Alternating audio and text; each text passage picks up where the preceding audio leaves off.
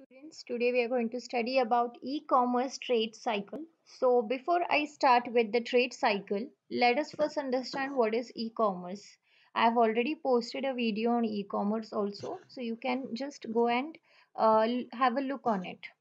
So any type of online business which is done using internet or electronic device is considered as e-commerce. The full form of e-commerce is electronic commerce. Okay, so now we'll come across how is the trade cycle and what are the different phases which comes under e-commerce trade cycle. So, e-commerce trade cycle is a trade cycle in the series of exchange between a customer and a supplier. So, what are the steps? What are the series of exchange? What are the phases which comes between the customer as well as supplier that we are going to study in this trade cycle? It takes place when a commercial exchange is executed. So, whenever there is an exchange of commercial or economy, then a trade cycle is seen in the concern of e-commerce trade cycle. So, e-commerce trade cycle is in short a series of exchange between a customer and supplier that takes place whenever a commercial exchange of goods or services is being executed. Okay. Now we will see what are the phases which comes under the trade cycle. So there are total four phases. The phase starts from pre-sale, then comes execution, then comes settlement, and at the last is after sales. So like that we have total four phases in e-commerce trade cycle. Now this is the diagram of e-commerce, that is trade cycle. Now you can see that there is EDI, that is electronic data interchange. The work of EDI is what to exchange the data appropriately. Okay, from one place to another, any type of exchange of data is done with the help of EDI.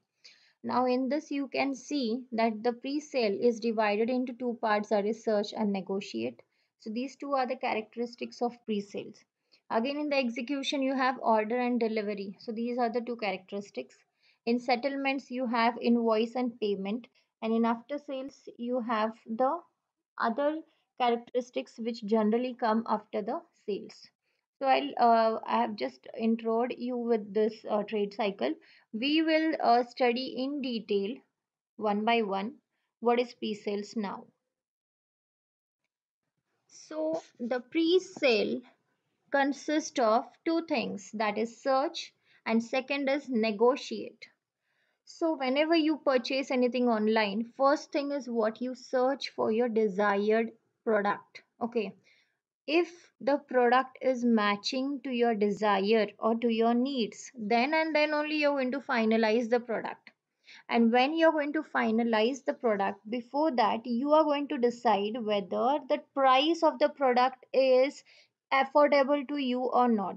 Based on that you're going to try to negotiate that price. Okay, so the pre-sale means before purchasing anything or before confirming anything, what we do is to search the particular product and to negotiate with the dealer about it, about the price. So it consists of two steps, that is search and negotiate. Customers search for the required website for product to be purchased. And in the negotiate step, customer finds a supplier who offers a good quality of the product at cheaper price, and then customer agrees the terms and forwarded by supplier. So the first, you have to remember only two things in pre-sales. First you're going to search that what is your criteria, what is your choice, and what type of product you want. Once that is being chosen by you, then you're going to see that this product is in lowest price at which particular site, which supplier is offering you the lowest price. So the customer searches for the required site for the product to be purchased, as well as what happens in the negotiate, you search the cheapest price. So this is how the pre-sales activity takes. Next is the execution. Once you have been choiced, you have searched the product, now you have negotiated the product, you don't have any issue with it now. So definitely you're going to order that product. Okay, so in the execution, what happens? You are going to order the product, and customer sends an order for the selected product, and after processing the order, customer receives delivery of the product. So in the execution, what happens? Firstly, he has ordered the product, and secondly, he is going to get the delivery of the product. So this is how your execution phase is going to play an intense role. That is, customer sends an order for the selected product, and after processing the order, he is going to get the delivery of that product. After that comes the settlement phase. Now in the settlement phase, it consists of invoice and payment. Yeah, once you have got the product, definitely you have to do some payment for it. Okay, so the bill will be generated for you, and you are going to pay the bill to them. So what comes under settlement? Invoice and payment are the two things which are major role, which are the characteristics of settlements. So invoice means customer will receive a bill for his purchased product, and after confirmation of the received product, customer is going to pay for the same. So this is how the settlement is going to work. You will get the bill from the supplier, and you are going to pay the bill to the supplier back in the return of the product. Now comes after sale. So this is the last phase. In case if the product whichever you have got, that product is not up to the mark which you expected, okay, or it is damaged, okay. So in case you can return it, okay. Each and every product has some warranty, it has some guarantee. So all these things, the maintenance cost, all these things are coming after the sale. So the after the sale consists of warranty, after sale services, maintenances.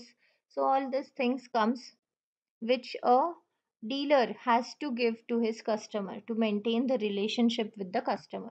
So after sale services means customer will do complaints about the performance of the product and get maintenance services from the supplier. So this is what is after sales, in which the main purpose is what? How to maintain the relationship with the customer, how to provide them the maintenance for the goods they have purchased from your shop, and how to keep the balance with the customer as well as your own company. So this was all about e-commerce trade cycle. Please subscribe. Thank you for watching.